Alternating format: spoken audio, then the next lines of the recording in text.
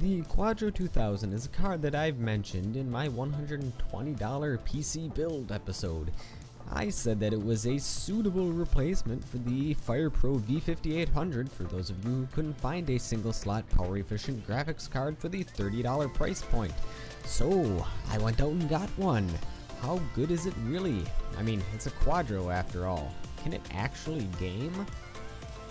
Well, I got this Quadro 2000 for $30 on eBay without any issues. I just searched for the lowest buy it now listing and there it was. There are other single slot GPUs that you could get as well, but why this one? For about $10 more you could get a GT710 or an R5 240. Why the Quadro? Some uninformed might say you can't even game on it, but really the Quadro 2000 on the surface is a plain suited bespectacled man who drives a beige Toyota Camry and works a mundane 9-to-5 office job pushing pencils, but secretly enjoys moonlighting as a strip club bouncer to remind himself of the glory days in college as an amateur kickboxer. In a similar fashion, the Quadro 2000, although a dull and boring business GPU, is actually the exact same GF106GL GPU that you would find in a GTS 450. With 192 stream processors and a shader clock of 1300 MHz, this card is perfectly adequate for the price. In addition, the card has 1 GB of GDDR5, meaning that gaming at 900p and 1080p shouldn't be an issue for most games. Listing the stats is all well and good, but how does it actually perform in relation to the FirePro? I tested this card on the exact same games at the exact same settings as the FirePro, and the benchmarks don't really need any commentary because they speak for themselves, so let's have at it.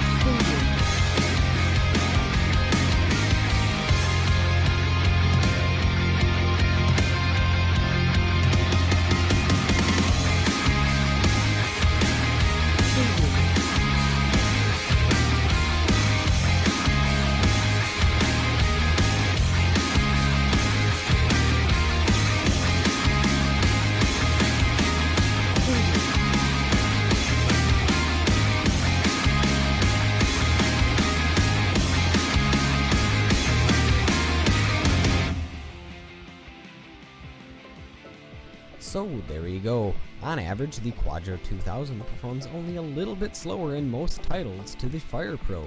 It's certainly not the best card out there, but as one of my more informed viewers nicely put it, there are no bad cards, only bad prices. And for $30, this card performs fantastically. So if you are having trouble finding a V5800, try the Quadro 2000 instead.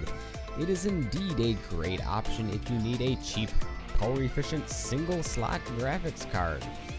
As always, thank you folks for watching. May your frame rates be high and your prices low.